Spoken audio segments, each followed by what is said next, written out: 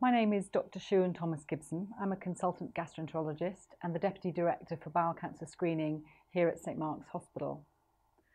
We've been doing bowel cancer screening here at St Mark's since around 2006, and I'm here to tell you about an exciting new development in the bowel cancer screening programme. Bowel cancer is unfortunately one of the commonest cancers in both men and women, affecting about 40,000 people every year in the UK. But bowel cancer screening has an exciting opportunity to pick up cancer at a very early stage and indeed to prevent it in some cases. Bowel cancer usually presents or develops from very small polyps in the bowel, and if we pick those up before they become cancerous, we can remove them and prevent the person from going on to develop cancer.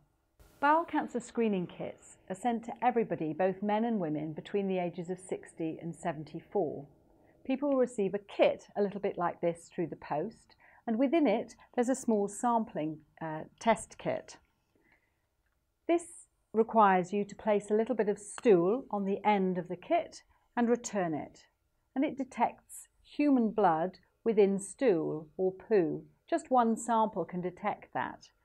If there is blood within the stool, then that's a positive test, and people will be called to have a second test called a colonoscopy. At colonoscopy, small polyps may be found. These are often precancerous, and therefore if they are removed, this can actually prevent bowel cancer from developing. If unfortunately a cancer is found, this is usually found at a very early stage, and both by removing polyps or detecting a cancer at an early stage through screening, outcomes and survival are often significantly improved.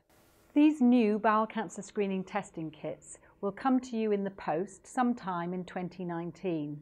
It's a really easy and straightforward test to use.